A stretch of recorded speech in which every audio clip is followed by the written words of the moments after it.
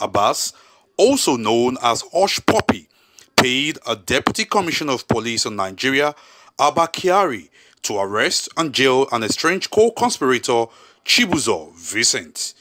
This was contained in a statement released by the court titled Six Indicted in International Scheme to Defraud Qatari School Founder and then launder over $1 million in illicit proceeds.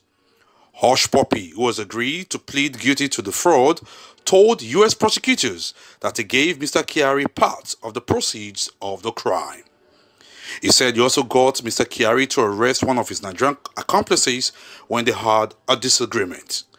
But in a swift reaction posted on his verified Facebook page, Kyari says, quote, "Nobody demanded any money from Abbas, also known as Hushpuppi, and nobody collected any money from him.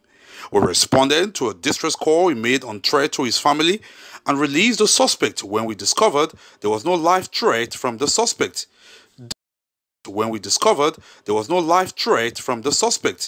This is a true story. Vincent is alive. He can be contacted."